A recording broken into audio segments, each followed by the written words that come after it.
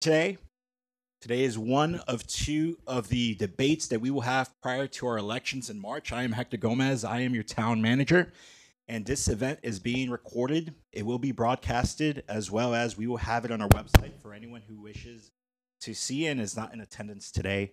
So, with that said, I want to speak a little bit about our sponsor, and then I want to speak a little bit about our special guests. And then I'll hand it off to our special guest to get the show started for us. So again, I'm Hector Gomez, and this event is sponsored by the League of Women's Voter. They're our official sponsors of tonight's event. I want to thank them for being a continued sponsor as well as partner of the town and assisting us as we embark in this big democratic process that we're about to start, which is our elections. A little bit about the organization. They have been in existence over 100 years. They're a nonpartisan organization, and they're a not-for-profit organization. So we want to really thank you very much for helping us host this event for us tonight. I'll speak a little bit of Judy Lehman. She is currently the League of Women's Voters of Miami-Dade County's Voter Services Chair. I'll hand it off to her shortly. But prior to that, I want to introduce our moderator as well. Our moderator tonight's forum is Dr. Terry Murphy, a public policy professional who has served as a legislative advisor to a number of Miami-Dade County elected officials. Dr. Murphy is now grateful to be working with the Office of the Inspector General in Miami-Dade County. He is also delighted to serve as an adjunct professor with the University of Miami Political Science Department. So I want to thank personally Dr. Murphy for being here tonight.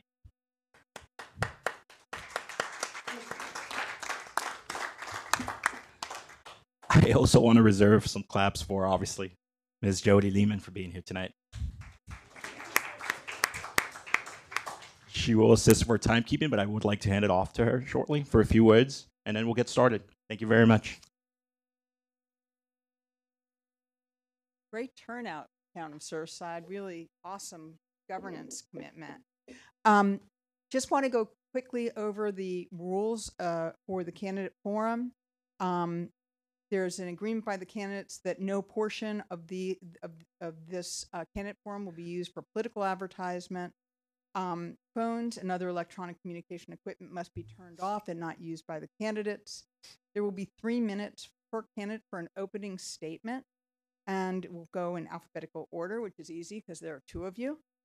I will be the timekeeper, and there were questions that were submitted by people here and not here in advance. People had an opportunity in the town of Surfside to submit questions, and Dr. Murphy, our moderator, has gone through those questions and selected the questions best representative of the voters here. After that, there will be 2 minutes for a response, and I will be waving this one card around to let the candidate. Thank you.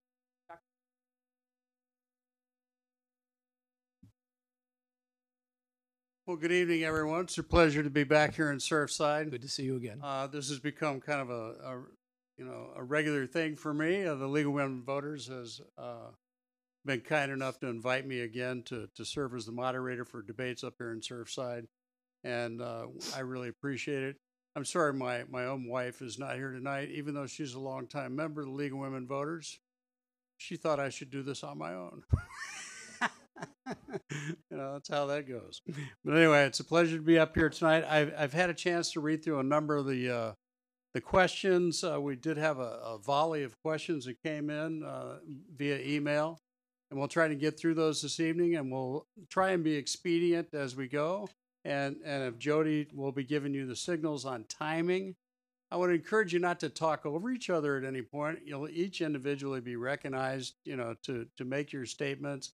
But for purposes of the audio here, if you're talking over each other or arguing about something, it doesn't get picked up correctly on the video. So if you have comments or reactions to any statements that are made, you'll get your opportunity to respond.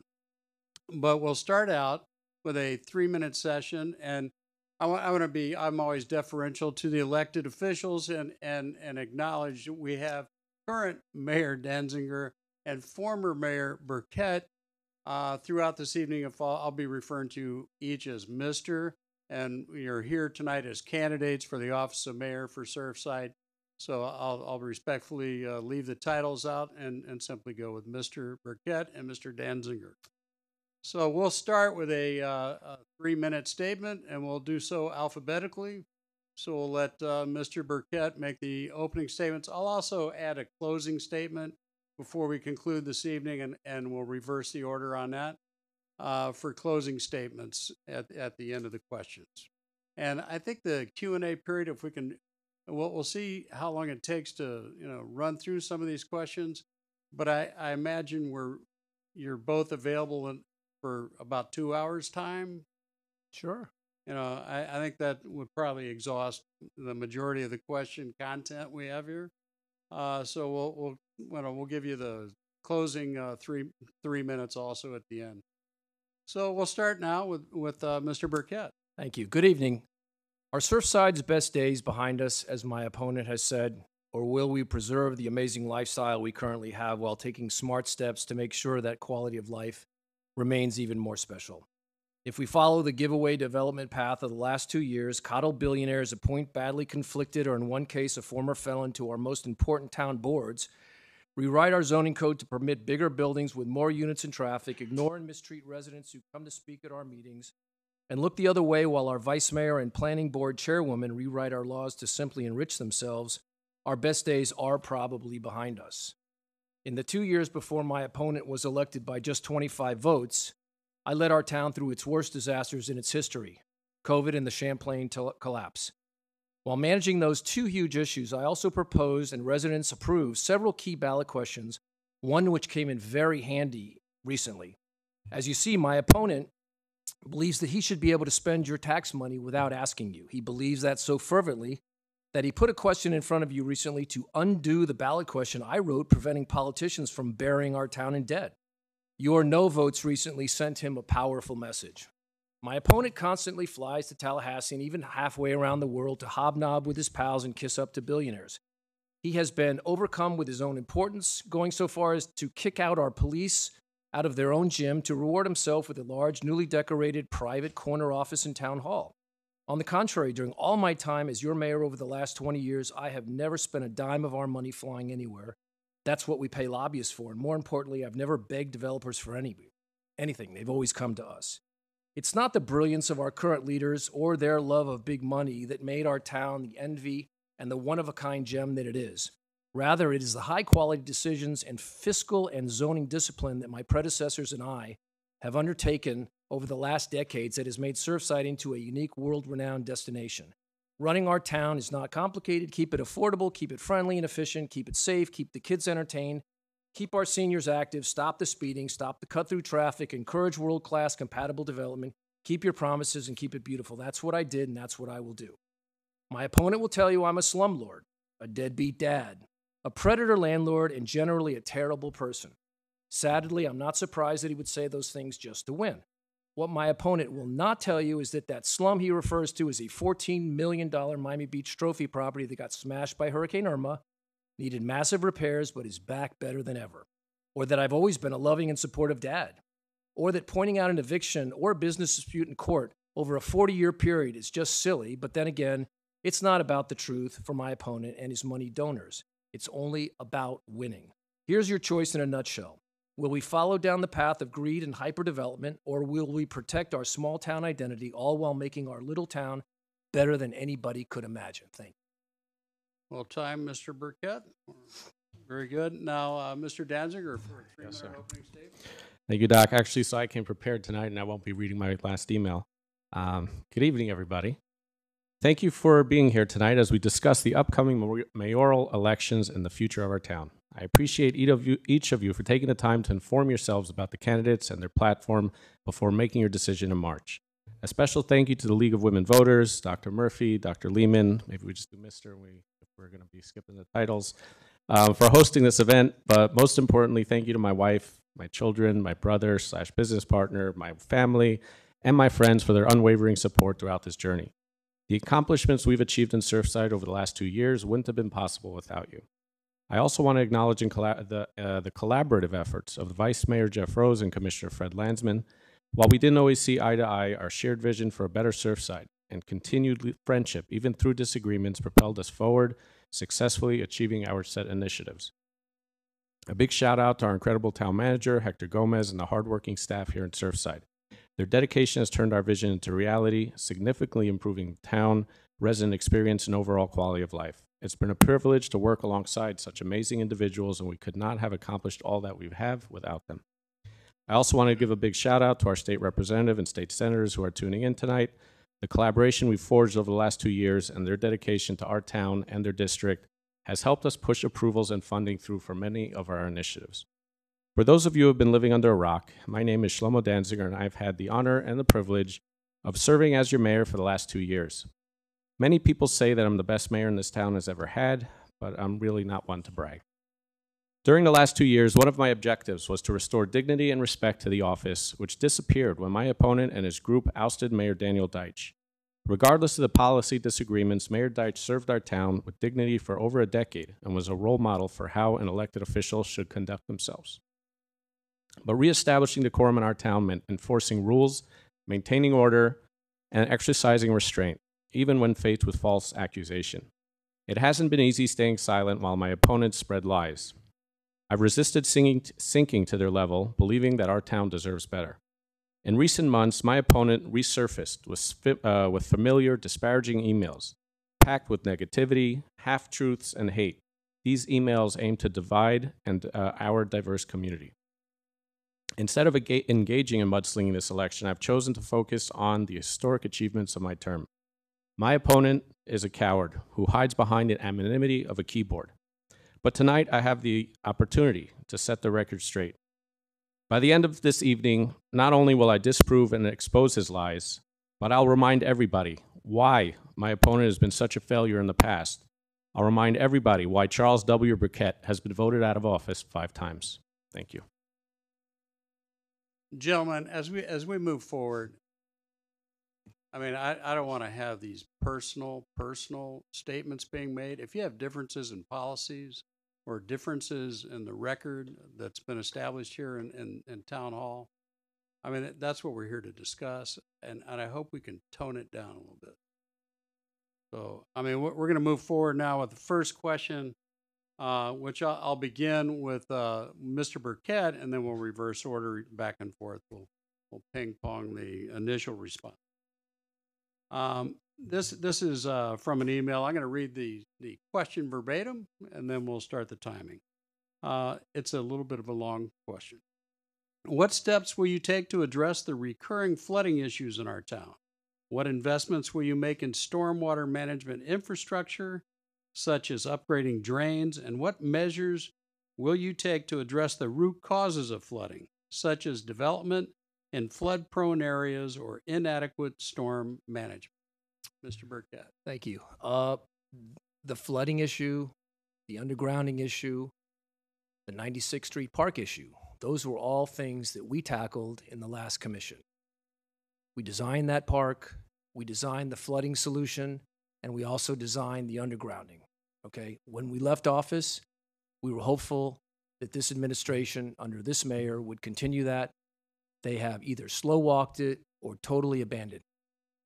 Recently, I guess in the last sort of several months, they've realized that there's an election coming up, and there's been sort of a desperate effort to put together webinars to appear to be doing something on those subjects. But we still don't have a park on 96th Street. We still don't have any flooding solutions, and we still don't have any undergrounding. Now, of course, I think you're going to hear tonight that, oh, I tried to do the flooding, I tried to get the flooding thing done, but you are the reason I couldn't do it. And he's going to say that the reason he couldn't do it was because he's not allowed to borrow any money. But that's not true either. We're good? I got the time up. Yeah, she All right. flashed. Oh, I'm sorry. So I had more time. You got 30 seconds, I think. We had a No worries. miscue. Oh, okay. Sorry, Mr. Burkett. Again, I think the idea is that there's some obfuscation going on here, and I think that the answer is we had a direction and a glide path to get all those projects done. This current commission decided that they wanted to cozy up with billionaires, and they wanted to do development, and they wanted to upzone Surfside instead of doing the meat and potatoes stuff that we had put in process back when we were in office. Very good. All right. Mr. Danziger, do you want me to repeat the question or If you don't mind. Would Yes? you mind? Okay, yeah. What steps you would take to address the recurring flooding issues in our town? What investments will you make in stormwater management infrastructure, such as upgrading drains, and what measures will you take to address the root causes of flooding, such as development in flood-prone areas or inadequate stormwater management? All right, I'll try to stick to the answers and not go off subject on this. Over the years, we've heard a lot about resilience. There's been a lot of talk, but nothing's actually been done. As my opponent says, they've planned, they funded. I can tell my kid that I put aside $20 for him to buy a Corvette, but it turns out you can't buy a car for $20. And that's kind of what we walked into. They set aside $3.6 million for a flooding project that came back at $12 million. They funded a park for $2.5 million that ended up costing us $11 million, and so on and so forth. So we've had to start from scratch. We've had to reassess and evaluate the projects, and the same thing holds for undergrounding. It's very nice to say undergrounding is going to cost you $40 million, but if you don't study the project and how it affects every home, every driveway, every bush, you can't come up with an actual project. Furthermore, they didn't even engage with AT&T, Atlantic Broadband, or any of the other people that are involved in this project to see what it's going to cost to bring it down. So throwing pie in the sky numbers is irresponsible. It sounds nice when you're running for an election that you can say I funded it, but it's not actually funded. We've actually moved forward with resilience. We're in the middle of raising the dunes. We've brought up the homes, allowed for understories, creating more resilient homes. We've brought up the height restriction for our seawalls. So these are our weak points, and that's what we're working to strengthen. We currently have an underground flooding project, but as the former mayor said, they did lock us in, and coming in at $12.5 million, we don't have that money, so it looks like we're going to have to move forward for a referendum, which is what the residents seem to want, because they don't want to let us borrow money, so that will have to move forward in order for us to resolve the flooding issue. What I can say is there's a lot of things mobile and currently active, as opposed to just ideas, and we hope to come back and finish them off. Very good. This next question, I'm going to begin with Mr. Danziger. And it's somewhat related here because it says Surfside declared a climate emergency in 2019. And at that same time, it adopted a climate crisis report and action plan. According to the report and the plan, he's asking what specific actions will you champion as mayor to produce results according to the plan, if that's part of your priority. So we've adopted a lot of the policies from that plan, but some of those policies require upgrading to our infrastructure and a lot of the bigger projects. What I've been doing on my trips to Tallahassee is getting funding from the state for some of these projects.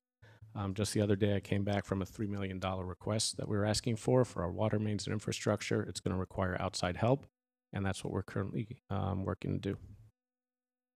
Okay, same question, Mr. Burkett, regarding the Surfside declared a climate emergency in 2019 and adopted a climate crisis report and action plan. Mm-hmm. And I'd ask if you've read this and what your specific actions or plans are to implement the action plan. Well, I first want to go back to that last question that we were finishing on. I just didn't have enough time to say, at the end of the day, with all the undergrounding and all the flooding and all those projects that the current mayor was just talking about, there are no results. You can talk a lot, you can explain a lot, you can say you went to Tallahassee a lot, but at the end of the day, residents want results.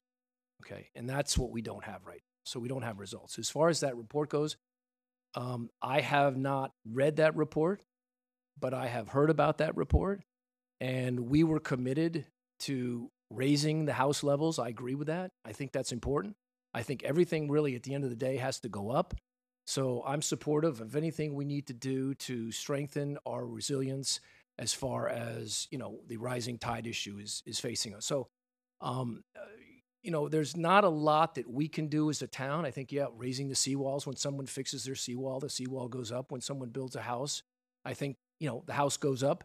But that's another problem that we have, and I think we're going to talk about that tonight, and that's the designs of these houses and how it impacts the community and how it impacts the neighbors. So it's an important subject. I completely support it, and I think we need to talk more about it. Very good. This next question, starting with Mr. Burkett. Given the growth of our community, we find that the infrastructure lacks the ability to manage the needs of the business district, specifically with a lack of parking. With only approximately 630 spots in town, and at least half of them are required for staff and owners of these businesses, let alone all of the free parking awarded to the residents, it leaves very little for the district to conduct business. It says once 10:30 arrives, we are not able to get our clients into the business district since they are not able to park. What solution should we expect to see? Well, I think that is a significant problem, and I think we have to start with the basics. In the last 27 years that I've lived in Surfside, okay, we have a certain number of people living here. We have a certain number of people going to the businesses. And, the parking hasn't been a tremendously big problem. Since Bal Harbor kept raising their parking prices and we kept ours low, we basically had an influx of a lot of those parkers that want cheaper rates. And one of the solutions that was out there but didn't get done before our commission was over was to get those prices raised up. I instituted free parking for every resident in Surfside when I was the mayor a couple times ago because I think that's important. I think people want to come shop, they should be encouraged to come shop. But what we did in the past too is we sold our parking spaces and we encouraged developers to build without providing parking on their sites. So, it's the kind of thing that goes on with irresponsible politicians who allow builders to go ahead and create projects that build buildings but don't build the necessary parking that goes along with it. And that's the kind of short-sightedness that I've been very concerned about. That's the kind of short-sightedness I see when you have this mayor who takes a project across the street here and says to the developer, well, you're only allowed to build 2 floors of housing on that site. But when they come up with a workaround, and you got the vice mayor that says, well, listen, we can figure out a way to get them more units. So what happens is basically they pretend like there's a religious institution going into that, and then all of a sudden they're allowed to build underground parking, and voila, guess what? They go from 2 floors of units to 3 floors of units, okay? And that is a problem because we're adding more and more people into a fixed space, and you know what happens when you do that? There is a limit. There is a limit to the number of people that we can cram into Surfside because Miami Beach has done it, and they've destroyed their quality of life, and so has Sunny Isles. And I don't want that to happen here. Mr. Danziger, on this question of parking in the downtown business districts. So I think we all know what the solution is for a lack of parking, but it doesn't seem like this town is ready to have that conversation. That's been very clear. But I want to talk about the construction and development for a second. The zoning allowances for the home, contrary to what my opponent says, has remained the same for the last 20 years. It has not changed at all. We're still limited to 40% on the first floor, 80% on the top of that, and the home is restricted to 30 feet from the crown of the road. That has not changed throughout our term, and that hasn't changed in 20 years. We've never given variances for any commercial projects that we approved here in Surfside over the last 2 years, and everybody built what they were allowed to by code. All the vice mayor's projects were approved that you see going up in town were approved from 2020 to 21, with only 2 of them approved over the last 2 years. We've negotiated a record amount of proffers for the towns, millions of dollars that go to benefit our towns, also requiring they contribute to sponsoring projects like dune restoration, water resiliency improvement, sidewalk, street repair, the water mains, water pumps, outdoor exercise equipment on the beach, parks, beach path safety, lighting through our town, all sponsored and negotiated with developers who were only approved to build what they were allowed by right with no special treatment. My opponent says he's going to stop construction. So I'd love to ask him how. In the last 4 years, 60 homes have been approved. Not even half of them are currently under construction, which means we still have about 30 or 40 left to go. The town has major projects in the works, like 96th Street Park, Resident Gym and Pickleball Center on 88th Street, Champlain Memorial, townwide flood drainage project, traffic calming, and walkability. Major commercials projects that are currently in queue are the Surf House, Regent Palace Market Hall, Collins Avenue project across the street here, the new DeMock building. These projects alone will keep this town under construction for the next 10 years, and unfortunately there's nothing anybody can do to stop this from happening. My opponent continues to tell people what they want to hear and makes empty promises he can't keep. The fact is, he is a developer. He wants this job so he can benefit from it and rub elbows with the big people. Why do you think he keeps investing $10,000 of his own money into his campaign? He needs the position to further his personal and financial gains. It's an investment for him and not for our community. It's an investment for the Burkhead companies and development and management. I'm raising my family here in Surfside, and I'll continue to invest up. in our community. A long time ago. That's really crazy. No, That's Mr. crazy Danziger, talk. Let's not level these kind of allegations. know, Personally. save I it. mean, you can have different Really? issues. Let's go to the next question. But let's not personalize it like this. The next question is kind of in the same vein. The citizens asking, what needs to be addressed in the downtown business district? Walkability, cleanliness, parking, upgrading. So what needs to be addressed, and what's your plan for that, Mr. Danziger? Sounds like the same question to me. It's close.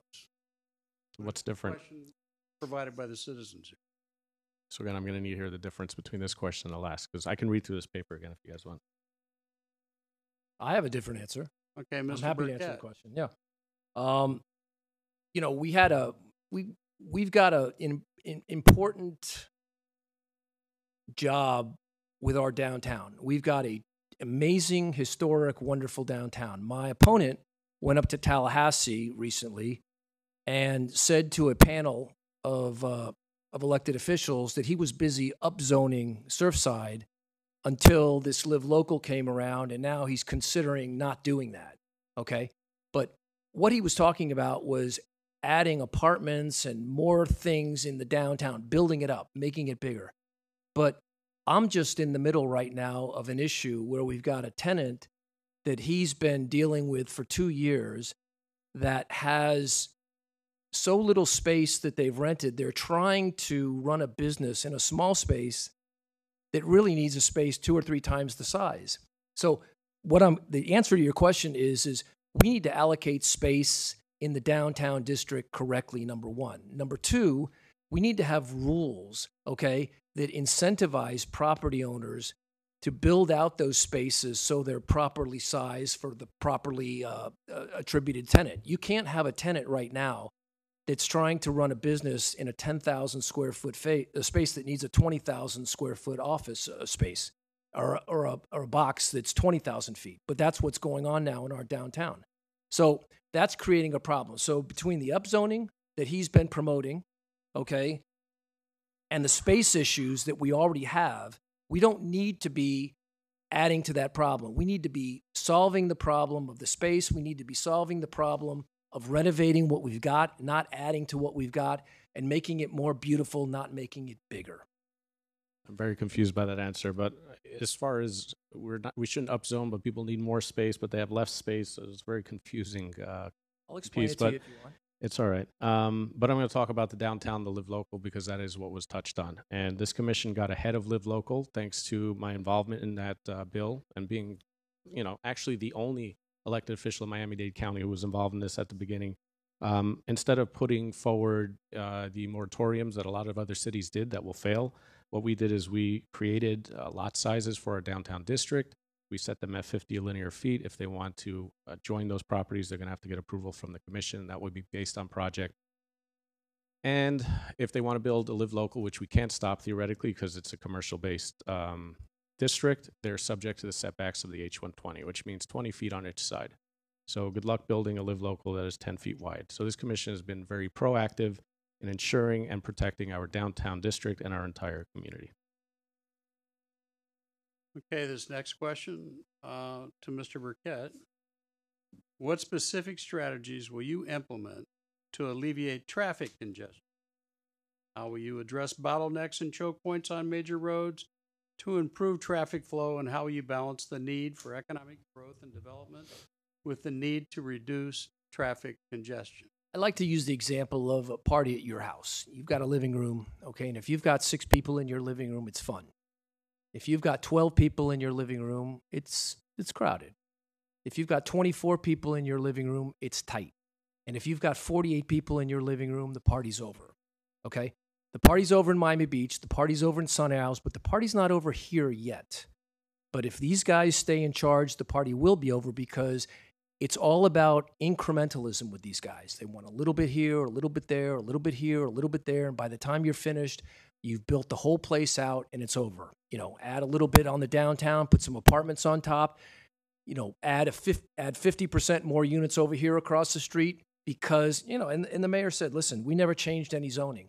Of course he did. That's not the truth. The truth is the project across the street right here was allowed to be built with parking on the surface plus 2 stories of units. They came up with a clever fix. They came to this commission and they said, oh, you know what?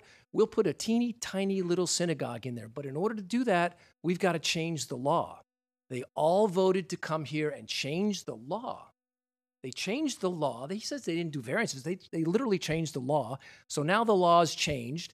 And now this developer can put a teeny tiny little religious facility in there. And all of a sudden, ipso facto, he can build underground parking. What does that do? That gives him 3 levels of saleable units instead of 2. But what does that do to our crowds? That makes Surfside that much more crowded. And that's the kind of mindset that I'm not for. I'm for, listen, let's build what we've always allowed to be built. Okay? We don't need to add more people. We need to make it better for the people that are here.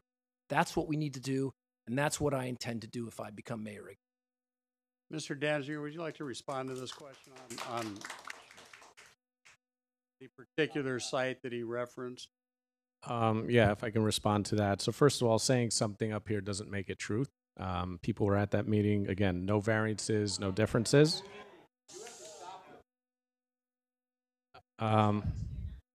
Just for the information, for those watching, the property next door, I think required 160 parking spaces. They put in 185, and people complain that they're creating too many parking places. So again, I think it's beneficial that we have more parking than less, and that's what they've done.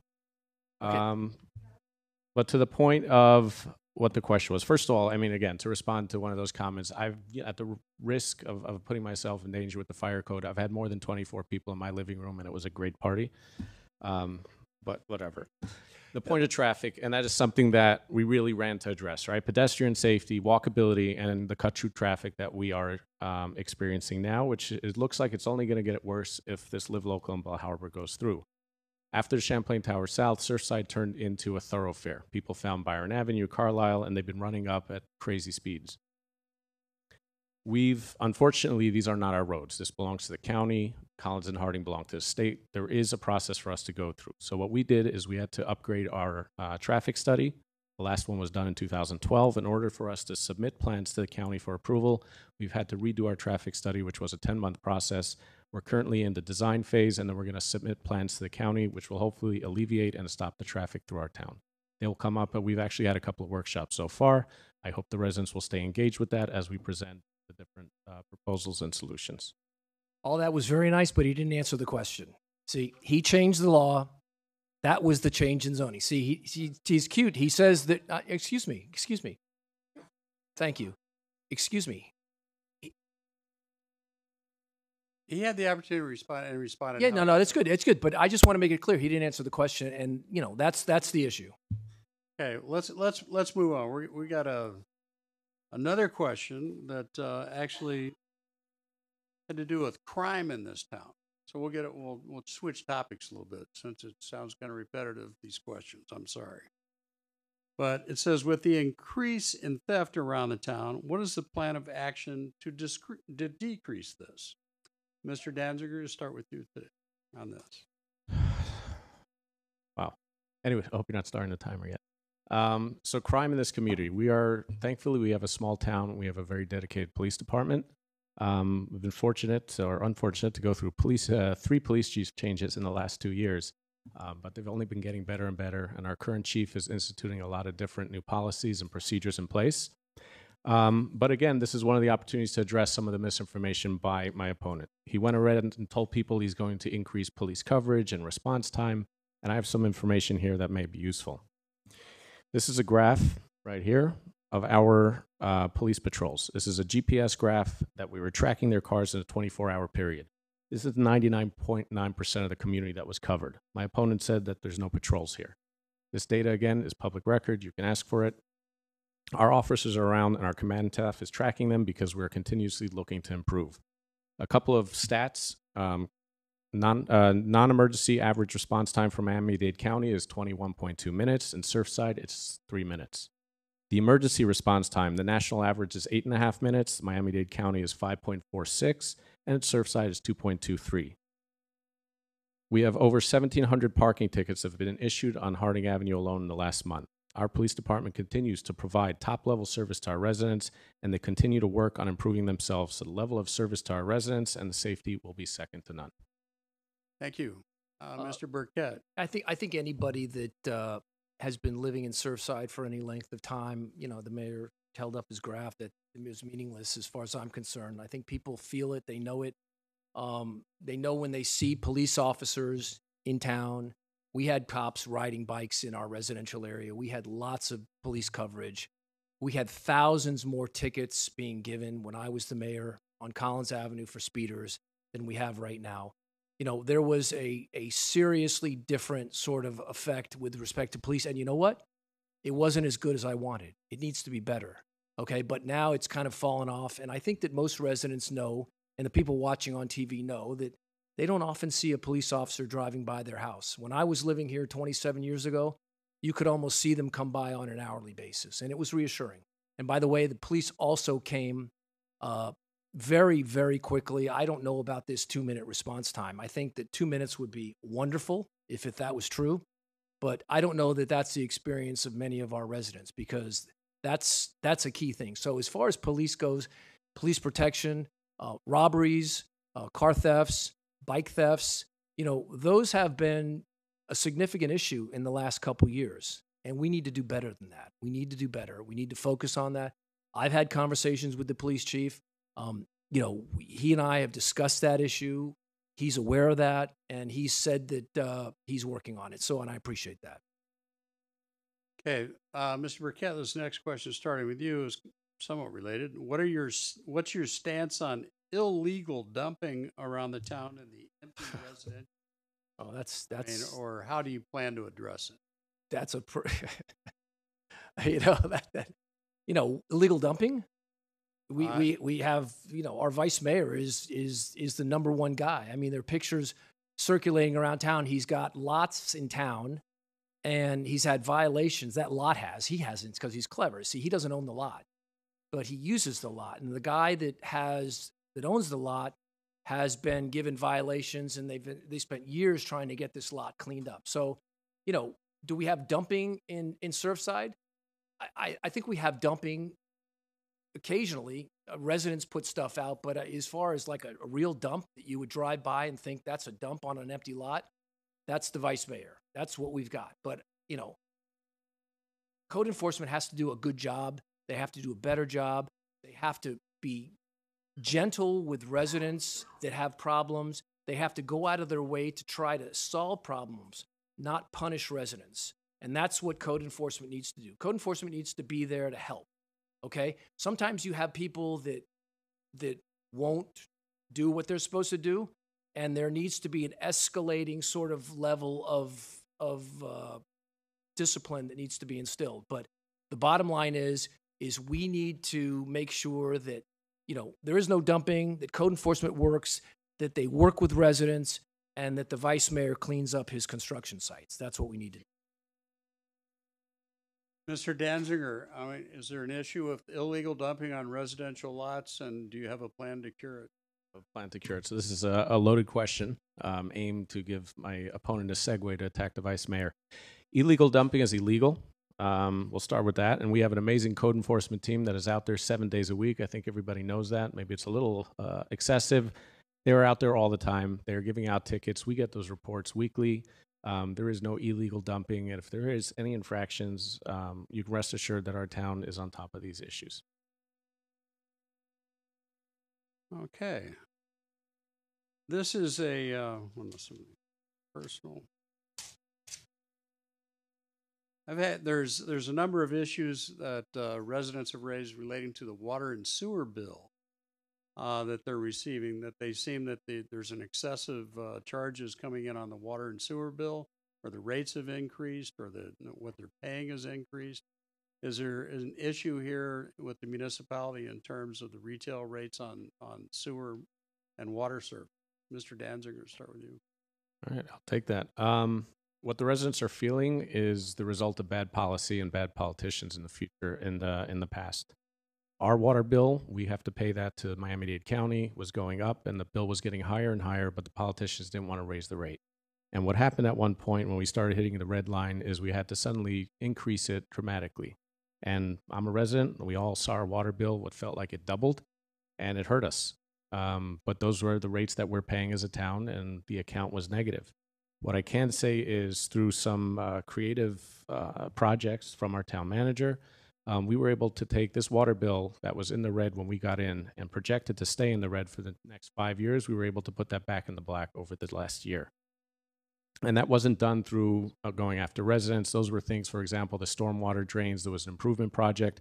We saved, I think it's something like $7,000 a day just in processing rainwater in our sewer drain, which was leaking in there. So again, these are very big projects. This is just the result of inflation that we just didn't catch up to.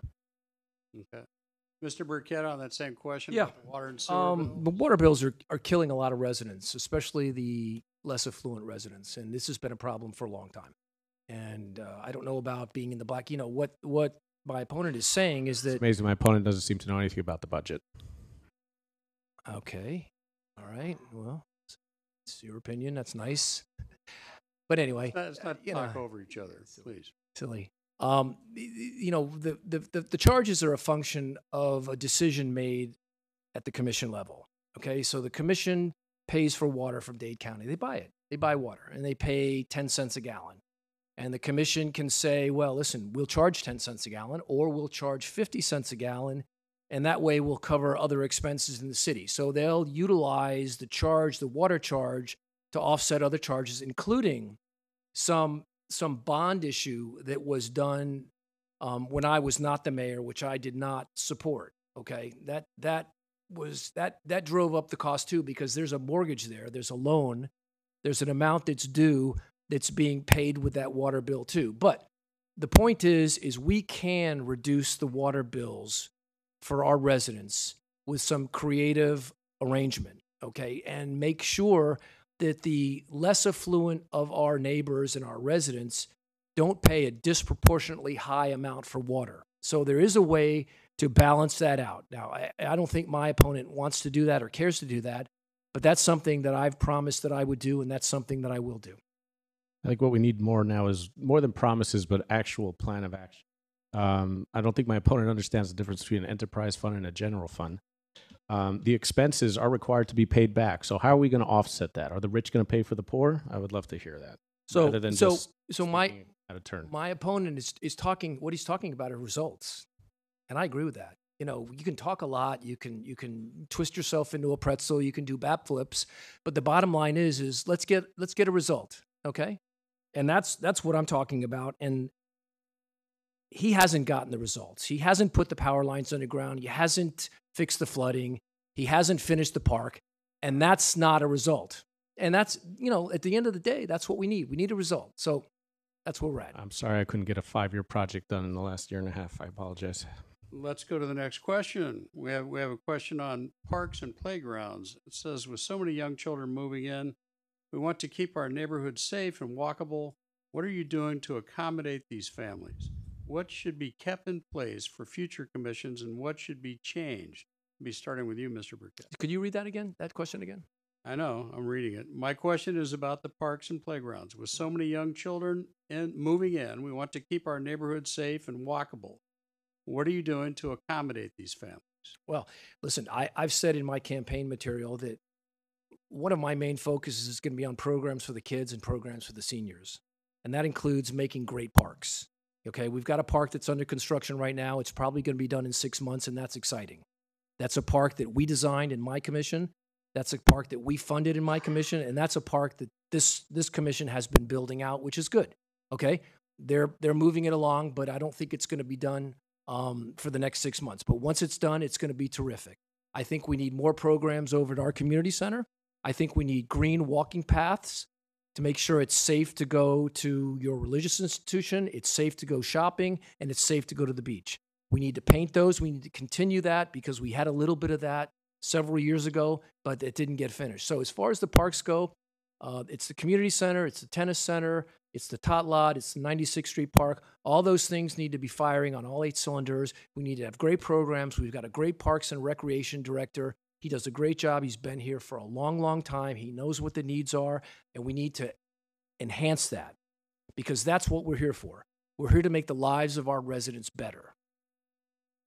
Mr. Danziger, on the issue of parks and what we young families that are moving in here. So the nice thing is I don't have to talk about a campaign. I can actually talk about what we've done here. We have a plan, yes. You know, like I said with the park, everybody funded it a little bit, but we had to carry it over the line. And it cost us $4.5 million additional to what's been funded over the last 10 years.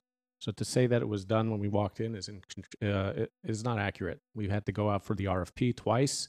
We've had to readjust it, and then we got it done because that's what we're about. We're not about changing the slides out. We're a commission full of 96th Street Park.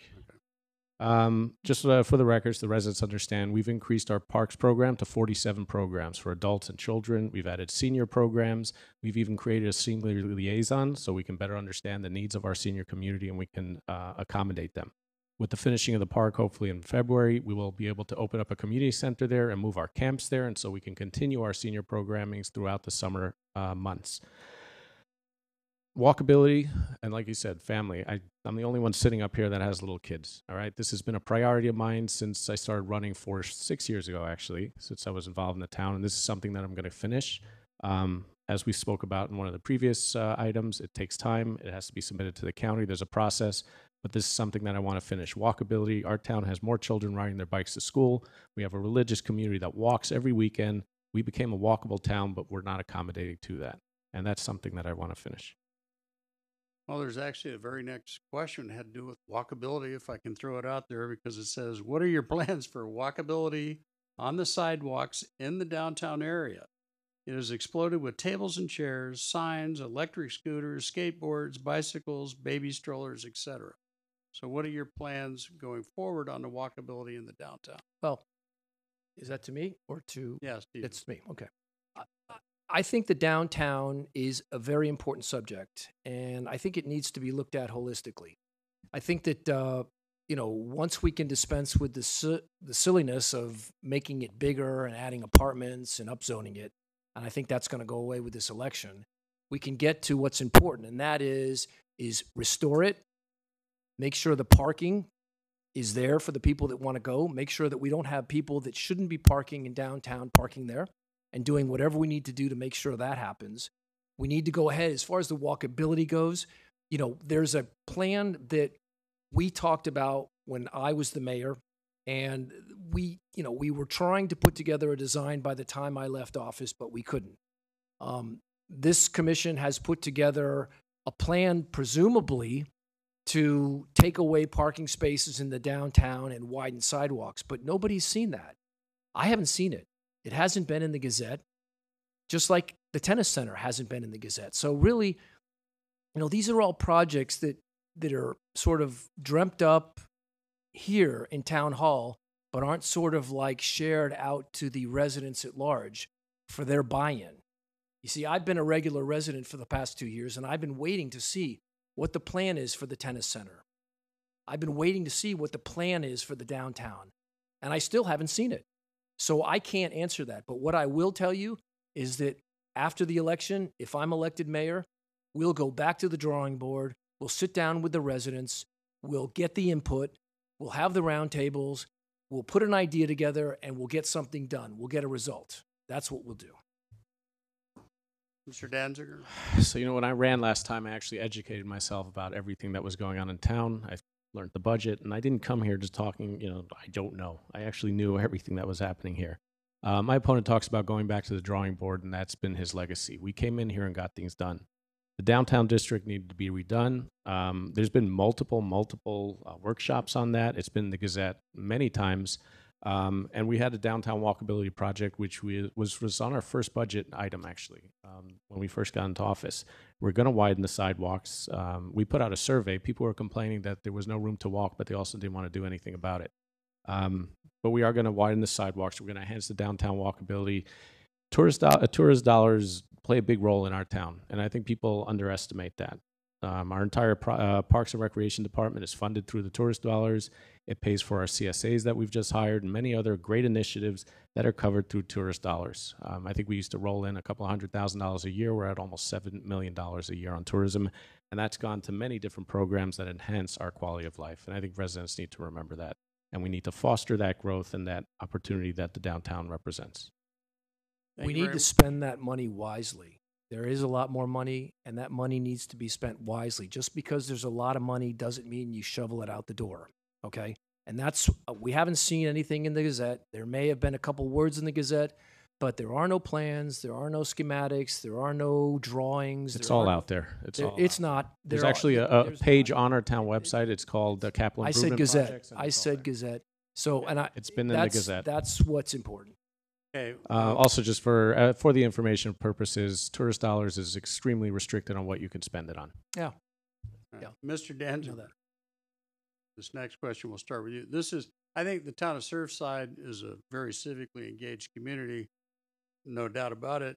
And this may have been a League of Women Voters plant question, but it says, how will you encourage residents to be involved in community meetings, registering to vote, and hearing their concerns? What will you specifically be doing or planning to do to encourage residents to be involved in the community meetings, registering to vote, and hearing their concerns?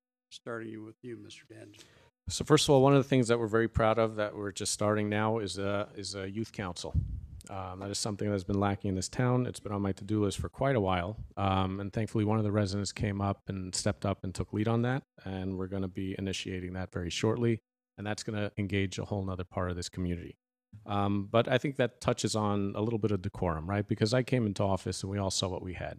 My opponent is, very, very displaying a lot of it up here, and it wasn't much better back then. So I want to ask how many residents here actually stay and attend for the entire commission meeting? How many of them are watching the entire thing from their homes? And, not the 30-second clips my opponent goes ahead and sends out there. My opponent and the opposition claim that residents are not allowed to talk here. However, if you've been watching, you will see that I sit. Can I get some time back, please?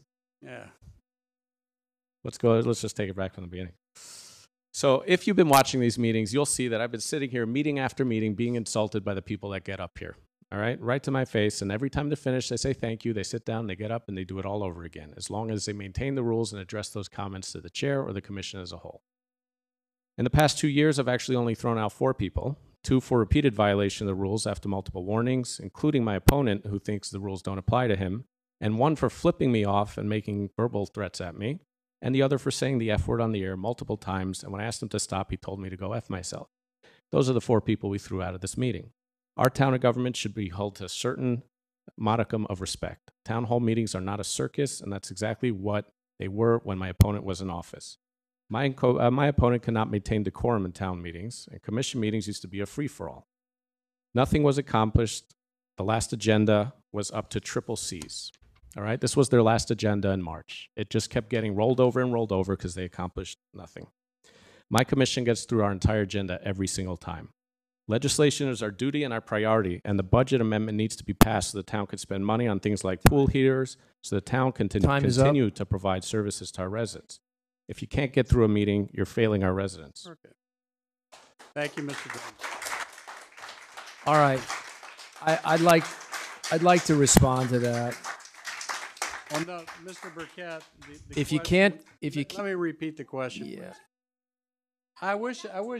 I wish we would not do these outbursts. These outbursts are not helpful. The shouting. By the way, give me the gavel and I'll have this room in order in a second. Let's, please, come on, please. Aren't you an elected official? I'm going to repeat the question Thank you. For Mr. Burkett. If elected, how will you encourage residents to be involved in the community meetings, registering to vote, and hearing their concerns? I think that there's a style. And yes, he is. What's funny is hypocrisy is what we're talking about here. This gentleman gets up at every meeting and preaches about decorum and respect and lectures all of our residents about who they need to talk to, who they need to address their comments to, and how things are done. And then what he does is he interrupts them if they don't do exactly what he says, and then he tells them 3 times, that's 1, 2, 3, and you're gone. But you know what's funny, Terry? This gentleman, Dr. Murphy. came in here and basically ran up to the podium. He's on video doing it, and screamed at one of the commissioners and did exactly what he prevents other people from doing. But they don't scream. They just talk. Yeah, and you know what? He threw me out because instead of addressing him and saying, you know, Fred, you shouldn't have done this or you did that, that's what I got thrown out for, because I was talking about Fred Landsman, and that was something that he didn't like. So what he did was he made up a rule and said, you're out. And that cut off the conversation. That meant that I didn't get to say what I needed to say. And that meant that a lot of people that had been cut off, thrown out, asked to sit down, didn't get to say what they wanted to say. And that's a real problem. That is a real problem. So that's not something that we're going to have in the future, because we didn't have it in the past. Yeah, we had some noise. We did have some noise, okay? So, you know, you guys are interrupting. Please. Okay, we had some noise, but you know what? You know what's interesting? We never had decisions that were made before we got to the dais, okay? And that's the difference. We had discussions on the dais, okay? They've got smooth meetings and they get things done. Jody, is that time up? Yeah. Thank you. If I can respond to that. First of all, these are not my rules. Those are the rules that are written in our charter, and it's actually the chair's job, that's literally in the charter, to maintain the rules of decorum. What my opponent is referencing is actually, it's a good example, is when I was a resident. I wasn't the mayor, he was the mayor actually, and he didn't do a job of maintaining decorum, of enforcing the rules, enlightening residents of the rules, educating the rules. That's the job, and he was a failure back then. And that's why I came in here to fix. Actually, I'd like to respond to that. I did enforce the rules, but I did it in a different way. Mm-hmm. I did it in a way that didn't deny people the right to say what they wanted to say. What we've got here is okay, guys. Okay. Hey, I'm going to enforce the rules. Yeah, We're moving yeah. on to the next question. Just stop right there. We're going to start with this next question. It's Mr. Burkett. It's your question. Sure.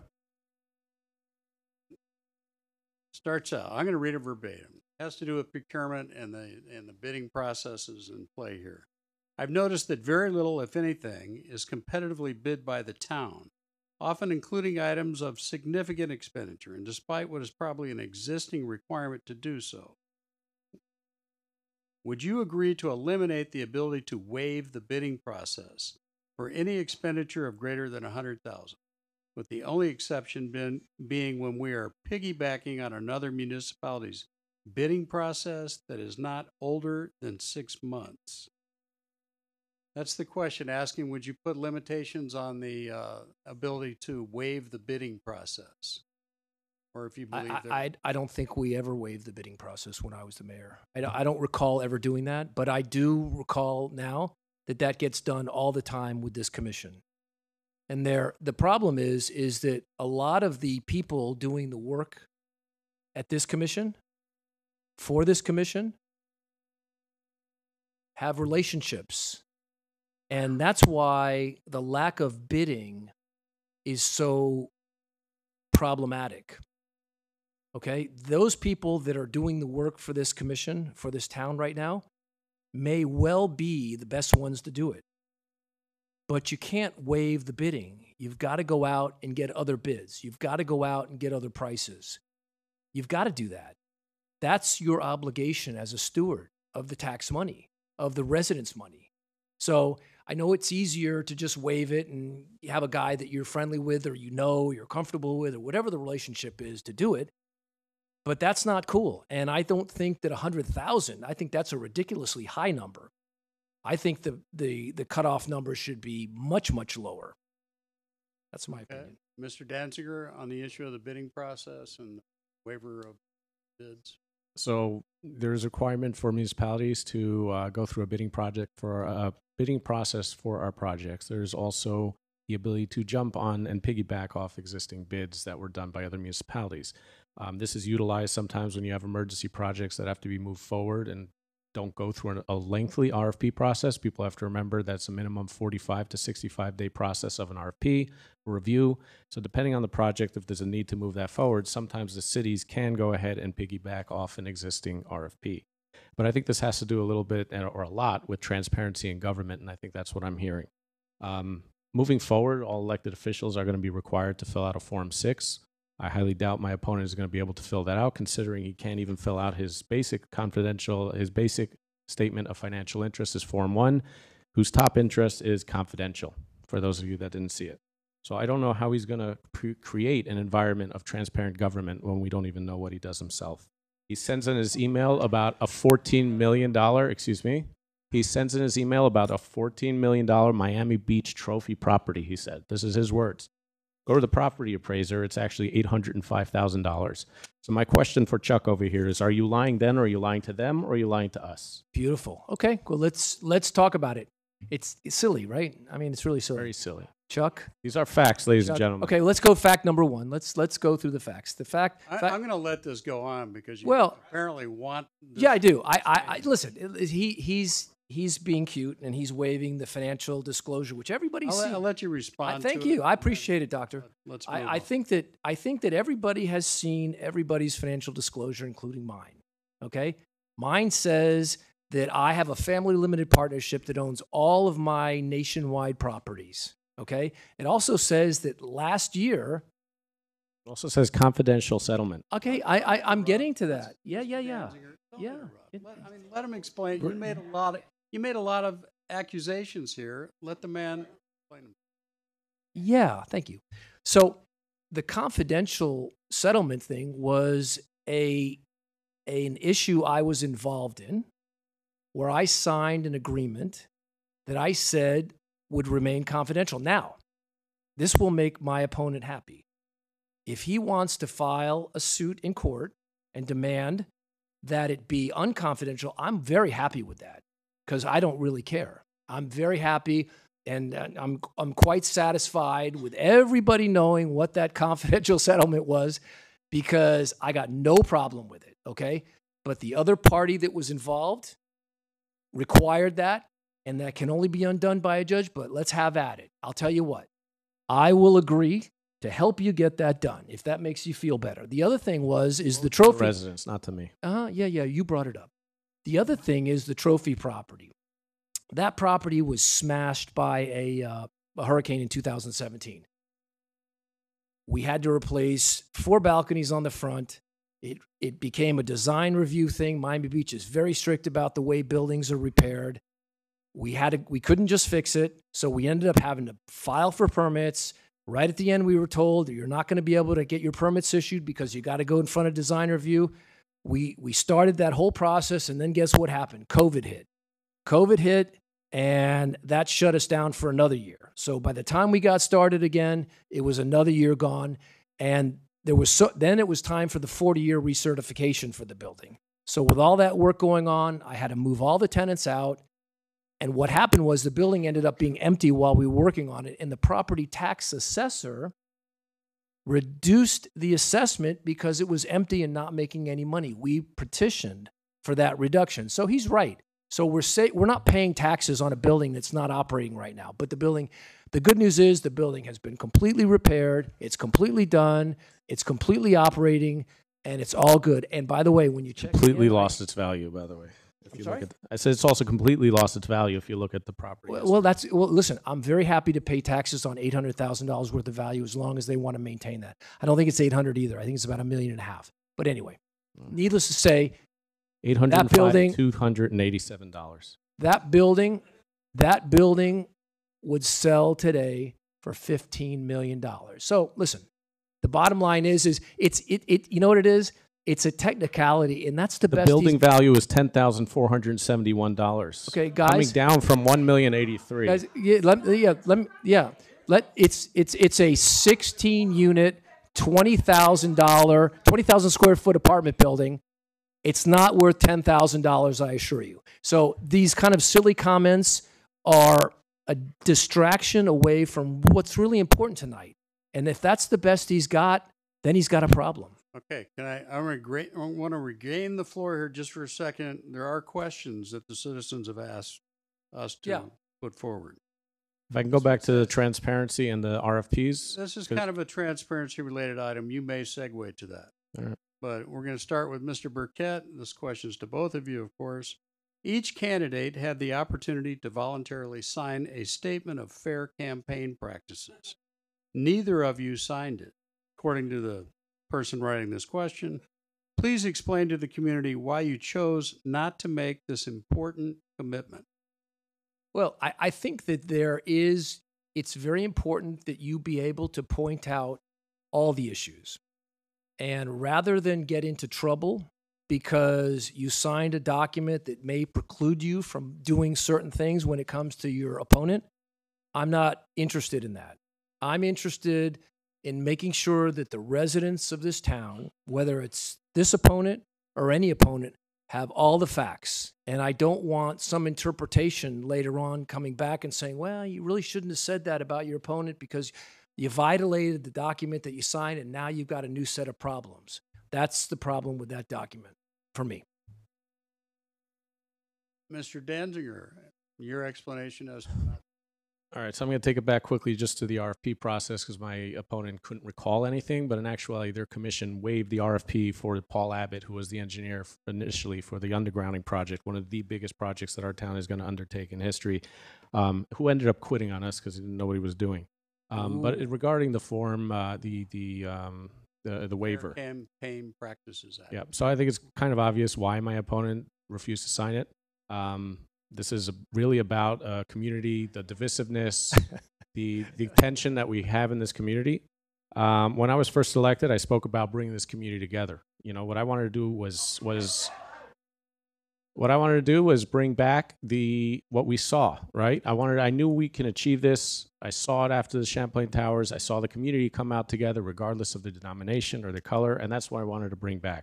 We created more senior programs here. I spoke about the different programs that we've started. We've tripled the number of community events here, and they became a priority because they continue to bring our families and community together. We brought kosher food to our events because now they became all-inclusive. This is the first time in Surfside history where you can walk out and see an Orthodox man dancing with his child to salsa at one of our music events. For the first time in Surfside history, a mayor has received bipartisan support from our state and local officials, gay, straight, black, white, and Hispanic, or others, those who have all been working with me and understand what I've been bringing to the city. And lastly, I'd go so far as to say that I've been accused of being divisive, and that's what this is, right? But I think I'm not only not divisive, but I am the mayor who brought everybody together. There is nobody in the history of Surfside. There was nobody in the history of Surfside who was able to get Mr. Burkett, Eliana Salzauer, Tina Paul, all on the same page working together. Thank you. Mr. Danziger.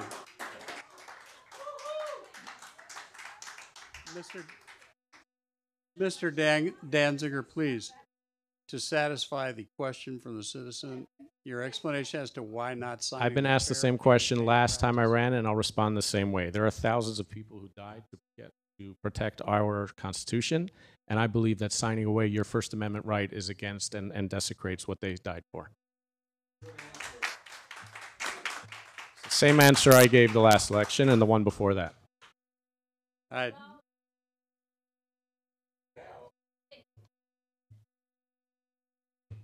well, I'm going to reserve the right to conclude relatively soon.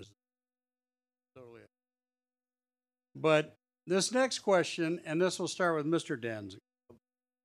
Let me just say this, Doctor. I don't want you to have to conclude. I would ask everybody to please listen. I think it's more important that we hear what the candidates have to say, and I don't want to lose the good doctor and have him, out of frustration, call this thing early, because I think there's a lot of important information that our residents need to hear. I'm sorry, Doctor. Go ahead.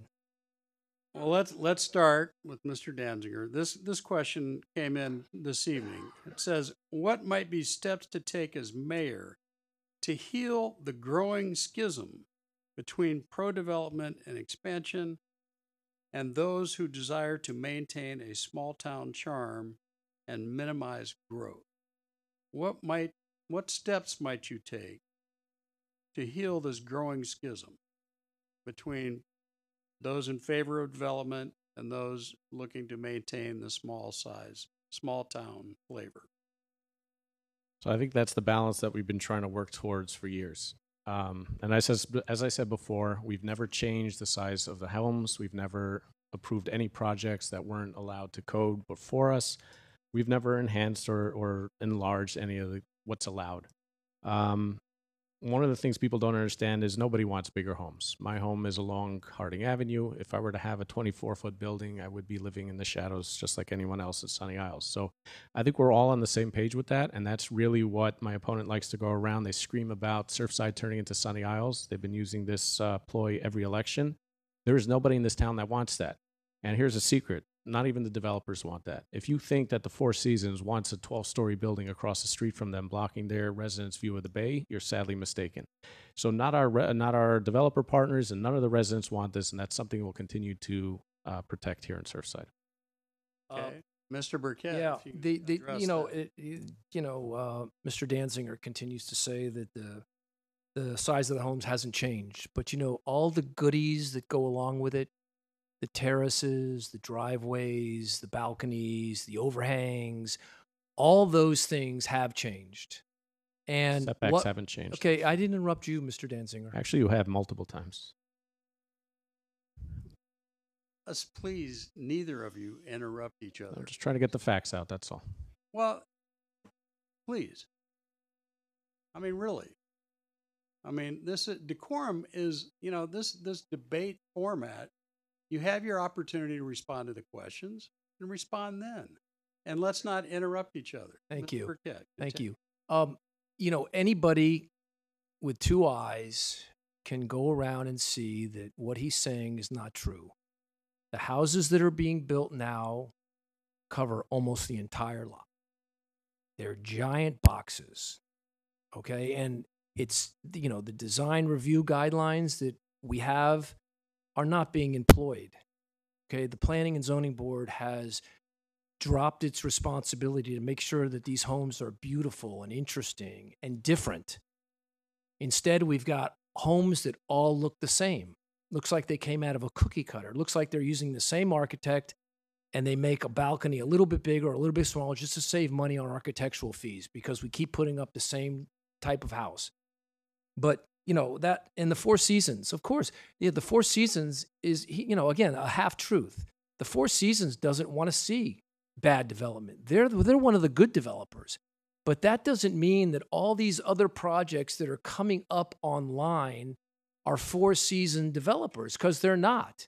They're developers that are looking to maximize their profit. Our job as the adults in the room, as the people that care for this city, and are responsible for what happens in the city is to stop these people from doing things that are going to exploit what we have instead of complement it. We're supposed to be up here pushing back, not saying yes to everything that is asked for. And that's not what's going to happen when I'm the mayor. Okay, this question begins with you, Mr. Burkett. If I can go back to the homes for a second, because there's some information that got put in there that's inaccurate.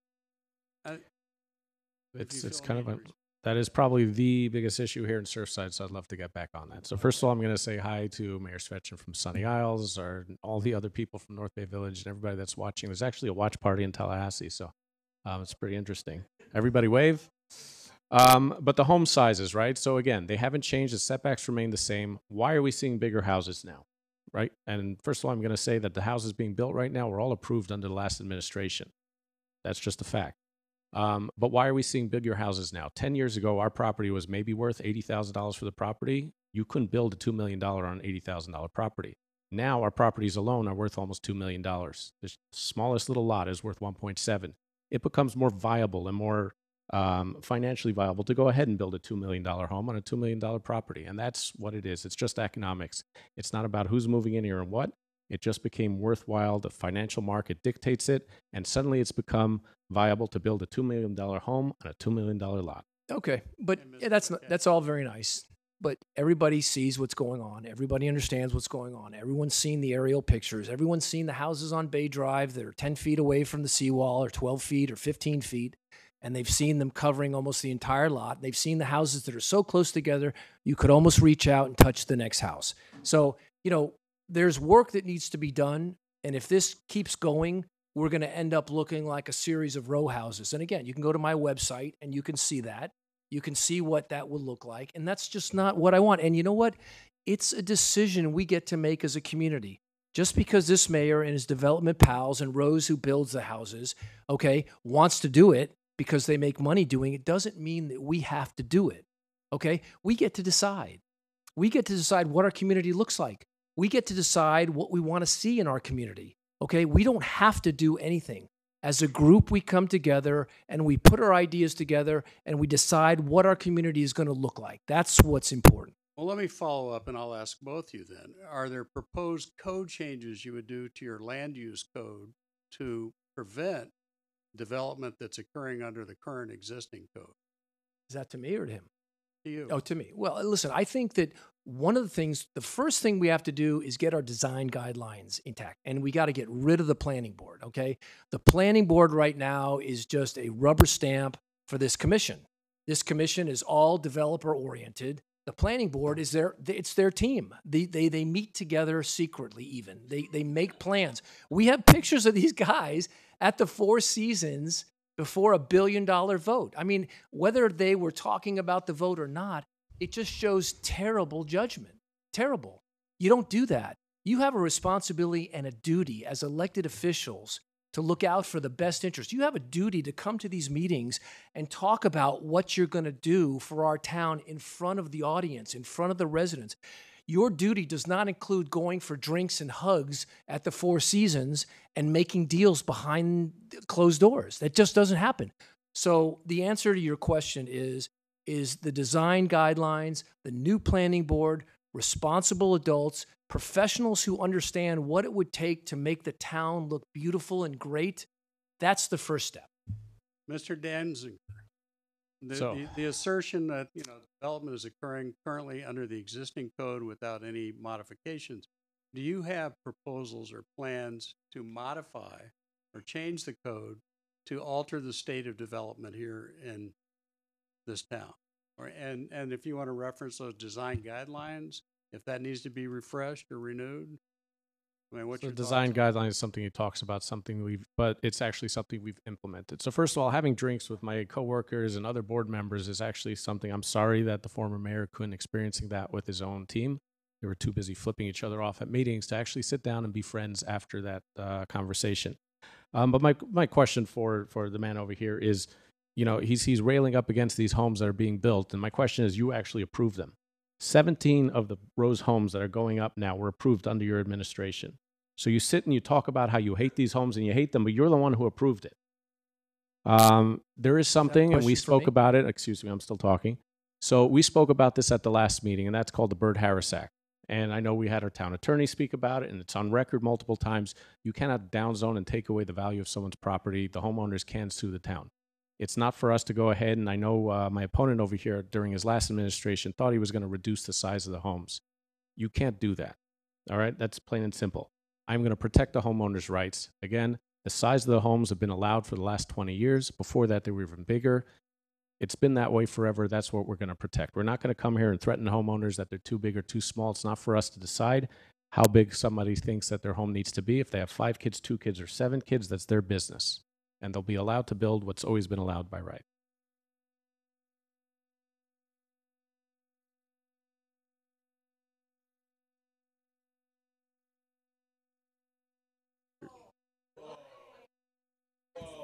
Okay. All right. There's no ban on. Do I get to Yes, respond to Mr. that? Burkett, if you'd like to respond. Yeah. On this issue, you mentioned the design guidelines and code if there's potential changes being planned. The Byrd-Harris Act, lawsuits, Mr. Danziger. He's processing. Give him a second. make statements as though the statements are true. Okay, They are. just because they are. Okay, he's asserted that they are, so they Our must attorney be has true. asserted that, actually. Okay, but the problem with his statement about, and again, no one has said tonight that is what we're talking about. What we're talking about are the design guidelines, and he said that if you decide to change the zoning, you're going to get sued. So presumably, it's a one-way ticket, meaning if you allow more and more and more, you don't get sued. But if you say that you want to do something that's a little more restricted, you do get sued. It's foolish on its face. And if it were true, that would mean that there would be no zoning laws in any city. Okay, it would mean that no city can make its own rules. So it's not true.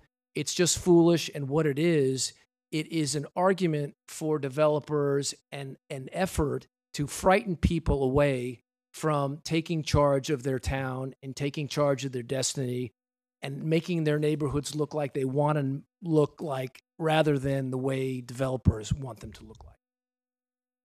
Okay, very good. I think So we've again- exhausted that question. Yeah. Well, I would just want to touch on lawsuits because my opponent has no problem spending town money when it comes to lawsuits. We got into office and we were engaged in multiple lawsuits for different items that they had no business getting involved in. He spent, we were going to talk about expenditures and town money. You spend $250,000 on, and I'm going to say the Burkett zoning code because it's all about branding apparently. That went nowhere.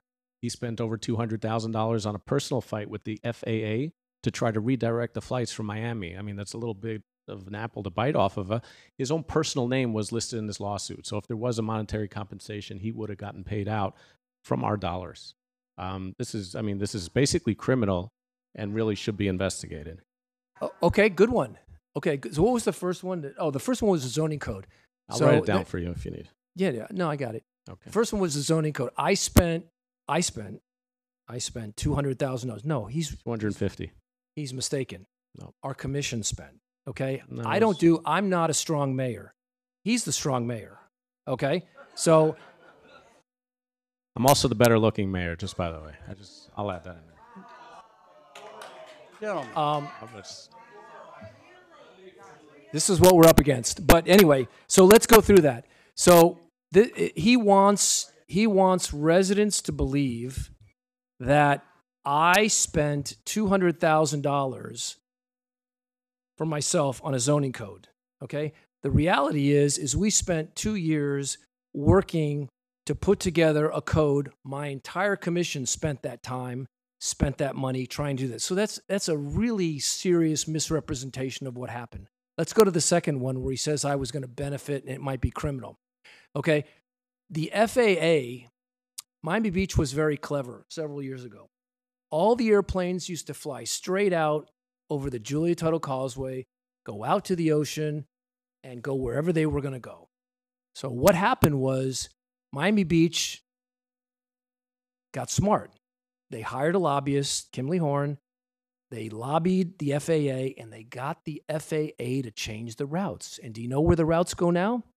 They go south of Miami Beach over Virginia Key, and they go north of Miami Beach, right over North Bay Village, Surfside, Indian Creek, Bay Harbor, Bal Harbor, and North Miami.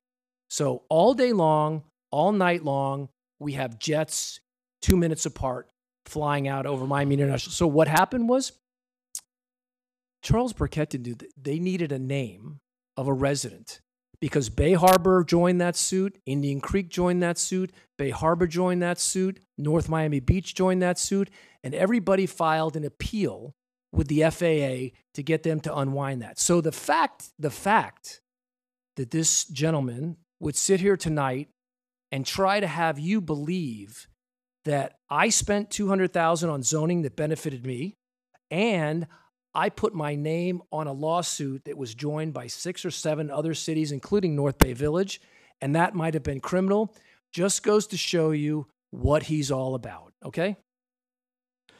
All right, so I just want to respond to that if I can. It is the mayor that leads the initiatives, right? But as he said, it's the commission that approves it. It wasn't called the Surfside Commission Zoning Code Rewrite. It was called the Burkett Zoning Code Rewrite. That's a fact. Now, none of the other municipalities with the FAA actually had anybody that was on there. There was no other single individuals listed except for this person who continued this fight after office. I did try to help him out to a certain extent, but at some point it became futile when we were the only people left in this fight. Every other village dropped out of it because you can't fight City Hall and you definitely can't fight the federal government. Well, actually, and I do want to just correct myself. It was $168,620 of taxpayer money that you went and fought the FAA with, an issue that no other resident in town seemed to have, by the way. an issue that a lot of residents were concerned about and still I have are. not heard anything about this. I've been in office 2 Okay, but years. now I'm going to respond, so you get to listen, okay? So the fact of the matter is that this was a huge issue, but that's not the point. The point now is that what he's trying to do is conflate issues that affect the town and attach them to me personally, which is really silly. I mean, it's really far-fetched and really disingenuous. So I think that everybody ought to take note of that type of behavior. Okay, we're going to start this next question on a whole different topic. Can't wait. For Mr. Danziger. If elected, would you consider 2 shorter commission meetings per month beginning at 7 p.m. instead of 1 very long meeting? So I've actually had a conversation similar to this to the mayor of Sunny Isles, again, and shout out hi because they're watching. And what they do is they've divided their meetings into 3 parts, essentially. You have their public input meeting, and then you have the resolution meetings, and they have discussion meetings. I've had conversations with some of our residents. It didn't seem to be something they want. If you've been to a meeting, and there's been maybe 5 people here that have, and that's just the point. There is no resident participation. You've got, and I don't want to say their names, but you've got the same 3 people that show up to every meeting and talk on every item. I've created virtual meetings. Our public participation, I mean, is pretty high, and it's getting higher in some of the items, but we're still in the double digits when we have 6,000 residents. We're doing what we can to increase participation. That includes webinars, Q&A that is done at certain hours that are better beneficial to the people at home. They can dial in at their own convenience from their couch. They can participate in the meetings and talk. But we've had done special meetings. If we see that we have larger items, we've split it up and done special meetings for some of the discussion so we can address some of the other town business on our regular meeting. Very good. Mr. Burkett. Boy, that was a long answer. I think the answer is yeah. I'm open to efficient ideas, ideas that make the meetings go faster, smoother, and are more effective, as long as our residents are able to attend.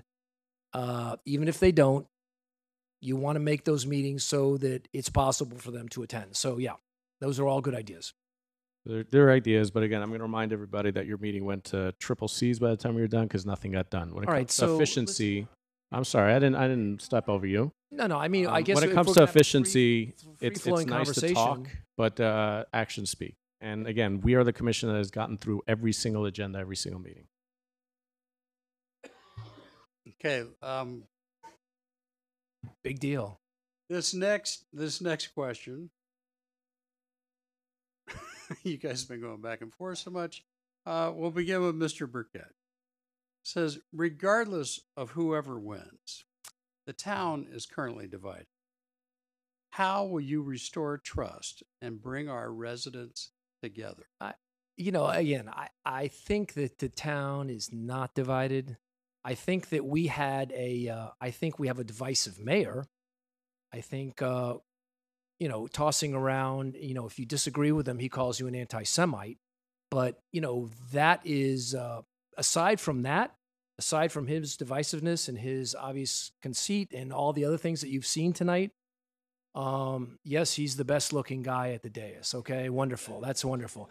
But the point is that we don't have division as much as we have different opinions on different issues. And that's where we have our divide. So I'm okay with that. I mean, that's what this whole process is about.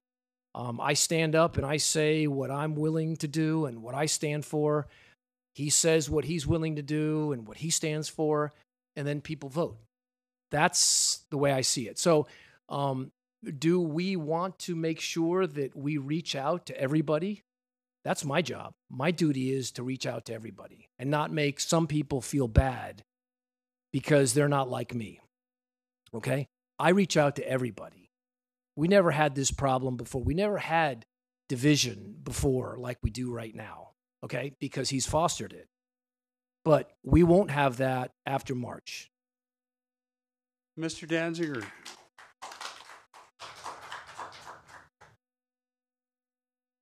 Regardless of who wins, the town is currently divided, according to the individual submitting the question. How will you restore trust and bring our residents together? So again, I don't think our town is divided. I'm out there at every event, and I see people smiling. I see people getting along of all denominations and color, and that's the town that I see. What we have is a few individuals that like to create this division. I mean, all you have to do is read one of his emails. He says he loves everybody, but yet he's talking about closing kosher restaurants, and we have enough people moving here. That's not my words. Those are his. This man has been walking the streets over the last 2 months, warning people of an Orthodox takeover. That, again, this is coming from a single person. What I see, again, is a town united, people with a shared goal and a shared vision. We've been moving forward on these things, again, increasing events here in town, increasing family participations, community events, getting people out, getting people together, and that's what it's all about. Okay, that's nice. He won't be able to show you where I ever said that I was going to close a kosher restaurant, or I ever wrote that I was going to close a kosher restaurant. But this is an example, what you just heard, those two comments, and the other one was something I was going around, telling people, what was the other one? That I was saying bad things about a certain religion. That stuff, that kind of toxic, hateful stuff, that's the thing that people who are losing resort to. And that's what it's come to with this gentleman, because you won't see that. What he should have said was that I said that I would like to see, restaurants that are open on the weekends. That's all I said. I said that I'd like to see, the downtown have restaurants open more than half the weekend. That's all I said. Okay? And that got converted into I hate Jewish people.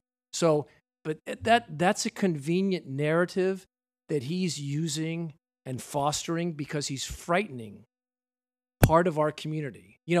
I stood up with our Orthodox community when those buildings fell down. I worked with the rescue guys from Israel. We carried the flag together, the Israeli flag together. We prayed together. We worked together.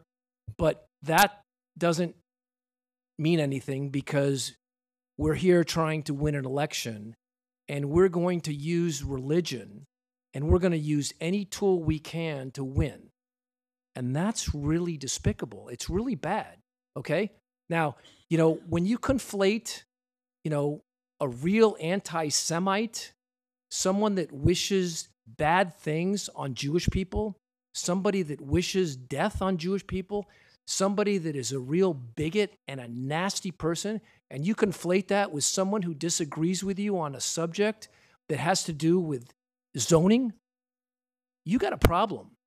And that's what's going on here, you see, and that's what we're going to have to deal with here, because that's the rhetoric that's coming from the other side, and that's unfortunate, and I wish it wasn't. So first of all, I just want to let everybody know I have a few black friends. That seems to be very important here. We're the commission. We're the mayor that has drinks with our fellow friends. If you come out and you see us interacting with the residents, that's what it's about. Come to an event.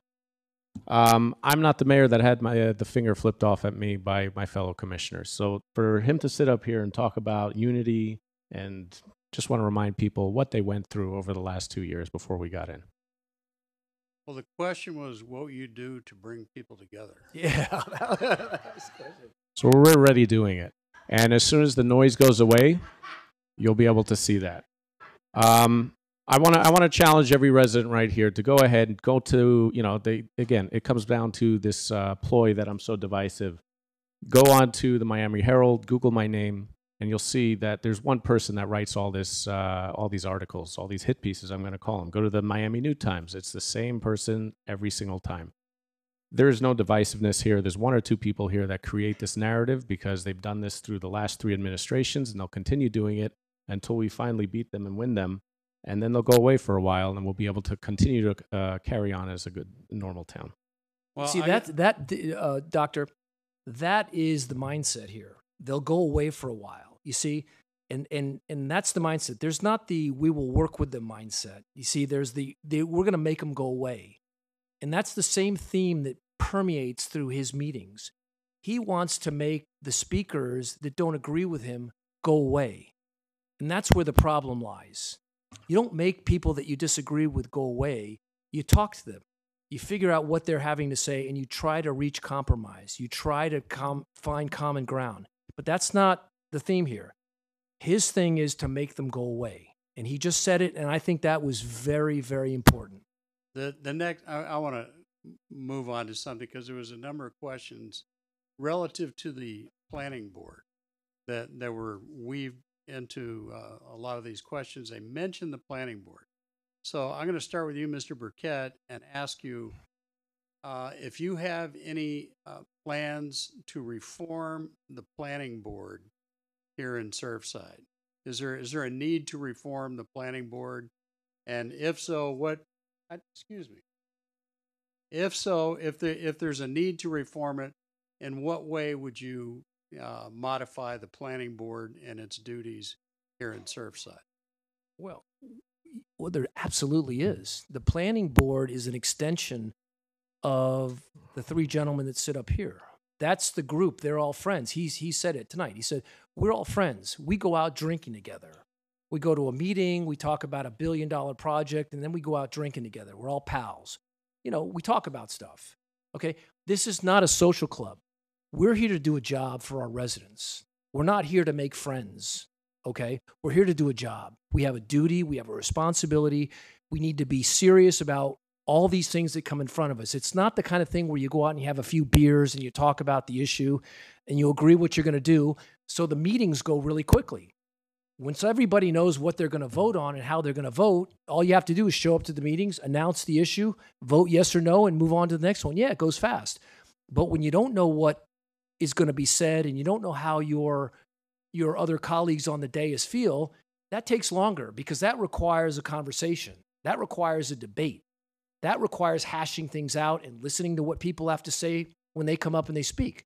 You know, people speaking in front of this commission are nuisances. That's why he sends them away, because he already knows what he wants to do. He's already heard it. He did that with the families. You know, this gentleman took a piece of letterhead, Surfside letterhead, put a date on it, addressed it to whom it may concern, and said, you can go F off. And then he signed it, and he left it on the dais for one of our commissioners. That's the kind of guy we're dealing with here. A guy that would take stationery, write an FU letter, sign it on town stationery, and leave it for a colleague. Okay, I want to focus. I mean, on no, the but planning board. the planning board has to go away. The planning board as it's constructed right now has to go away and be completely reappointed.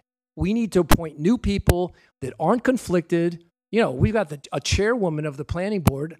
She's the most prolific house flipper in this town. So other than changing the personnel, I'm just saying what you've got here is you've got the regulator and the regulatee all in one person. You've got both sides of the equation. So they've got it all tied up. They run the planning board.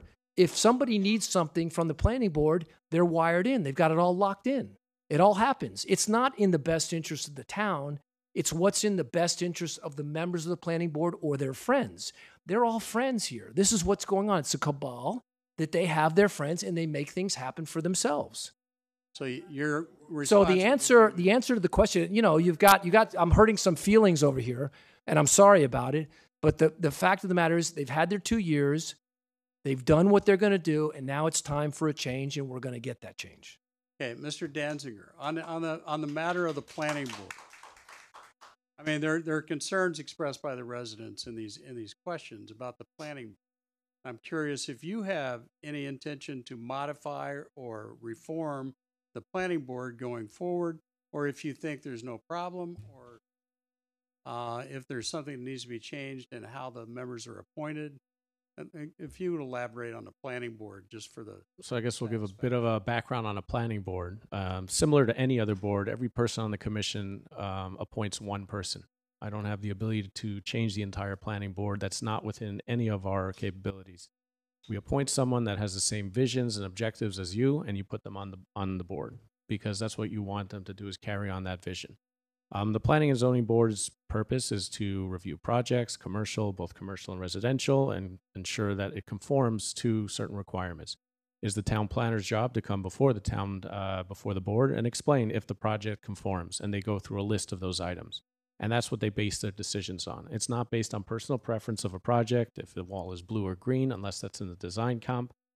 It's about, does it conform to the town code, and that's it. We are lucky. We have a lot of good, the last administration put on a bunch of activists onto this thing that knew nothing about development, construction, architecture, or anything. We have good people. We have architects, we have attorneys, we have people in real estate that understand, and I think we have a good board going on there, and I appreciate and thank them for their service. Okay, all right. Having them, drag through emails and be disgraced by this person was disgusting. These are just residents that are trying to serve their community, and they deserve it. I know. They're just nice people doing a nice job. But, the They funny are thing your is, residents. you're interrupting me now. It's my turn. Okay. Disgraced, it's funny that the Mr. Danziger makes a lot of statements, but there's not an iota of proof behind them. So all he needs to do is identify the way that I disgraced anybody, which I didn't. All I did was recite the facts, and the problem is that upsets them. Or maybe I should open that email where you go after each of the board members individually. Again, this is the man Open who's it. gonna bring our Please, community together, right? Please open it and read it. If you give me the time, I'll open up every Yeah, single one. I'd love that. Please do. Actually, I won't reverberate your word. We had Mr. Forbes who got up and spoke against you at a meeting. We had the chair. Please. You have consistently gone after members of the board, which is unprecedented in the town Listen, of you're Surfside for a going former on a mayor rant. and elected official You're to going go on a after rant right residents now, and it says who your serve time on is up. boards. It says your time is up. Okay. Sorry. Now, Sorry. when we did our opening statements tonight, I had Mr. Burkett open. For our closing statements, I'm going to ask Mr. Danziger. Oh, come on. That's it? Yes. I mean, I the questions, the themes of all these questions are addressed this evening. All right.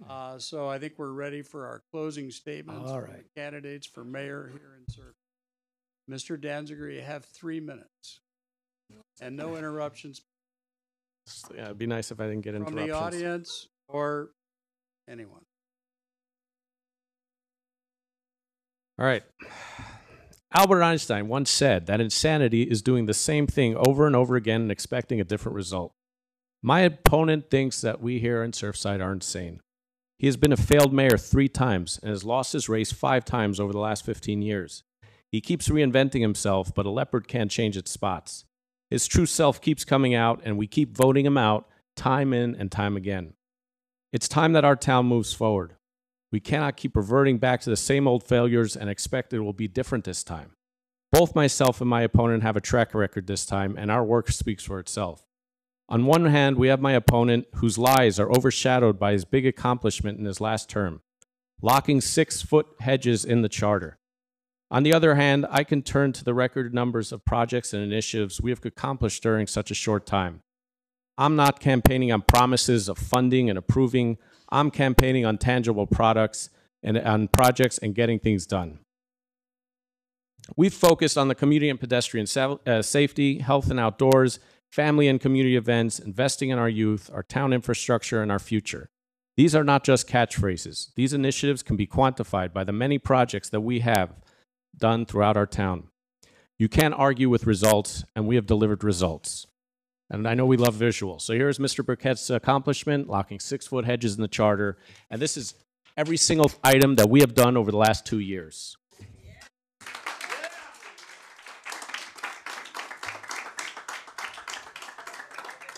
This is available on my town website, shlomoforsurfside.com, if you'd like to read it.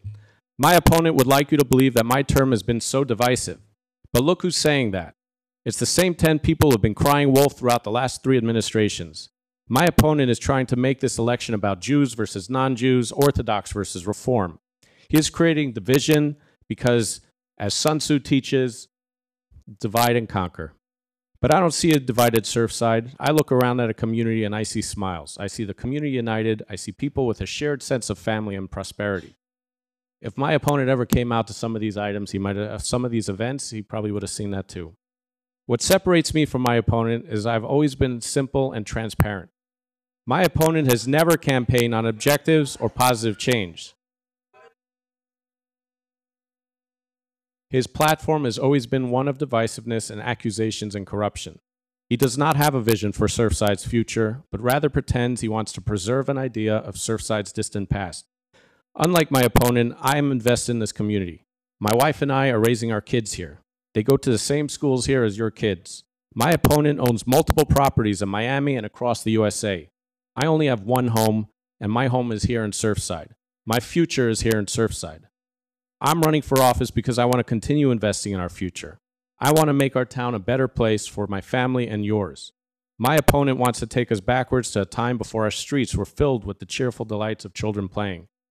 Take away all the noise and the hate that my opponent has created, and what you are left with are results. You'll see enhancement to safety, community activities, and capital improvement projects. Vote for me and the commissioners who share this same vision. This election, I'll continue to deliver on my promises, and I'll continue to get things done for our town.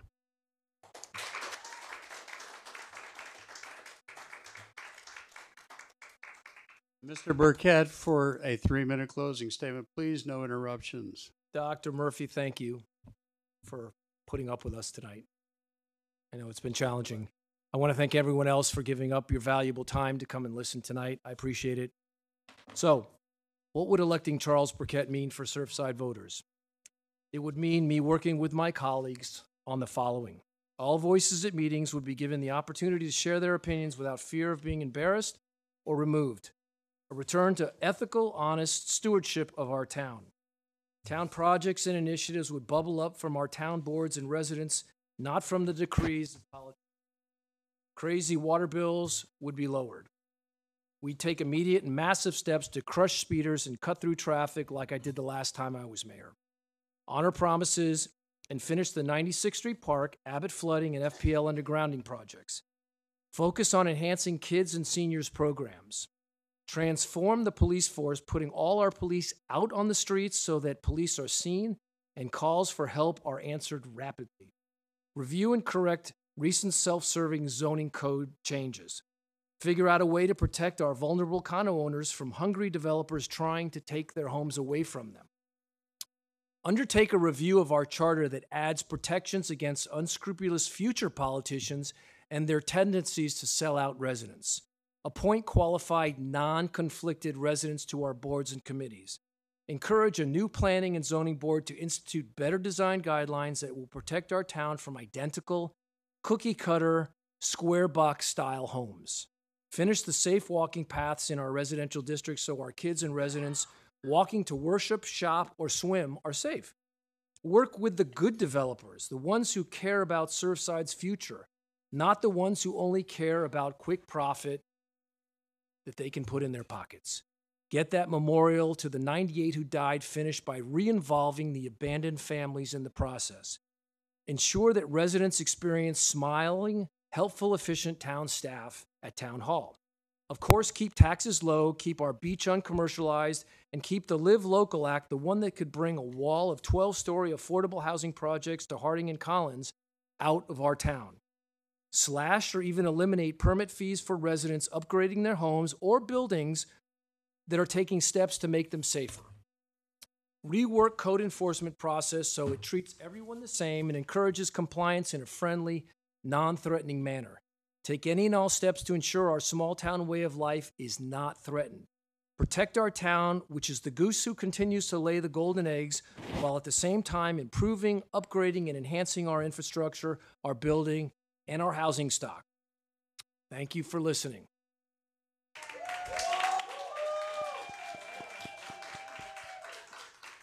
Let's give both our candidates a round of applause. On behalf of the League of Women Voters, I want to thank you all for coming this evening. And it's a reminder that everybody needs to cast their ballots. Everybody needs to register to vote and get ready to vote in this election and all upcoming elections. Hey, Doc. Oh, and outside, if you need voter registration. Thank you. The League of Women Voters is here to help you with voter registration. Thank you. Thank you so much.